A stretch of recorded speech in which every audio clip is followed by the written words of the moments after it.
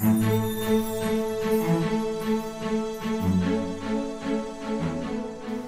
name is Jennifer Wong-Ma, and I am an assistant professor in the computer science department. I teach architecture and embedded systems and low-level programming. I started my undergraduate career in computer science, and that was led by the fact that I was actually a drama person, a technical drama person in high school, and I wanted to go into theater as a backstage person, a stage manager, and my parents said that that wasn't really a career, that I needed to find something more stable. So I thought, at that day and age, let me find ways that I can interface computers with theater. And then I fell in love with research, and then I stayed and did my master's and then my PhD, and then that ended me here.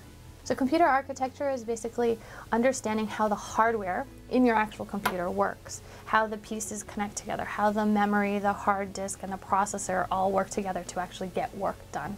I have a 4-year-old and a 11-month-old now. They're both my little boys, and they bring me a smile every day. Balancing work and babies is hard.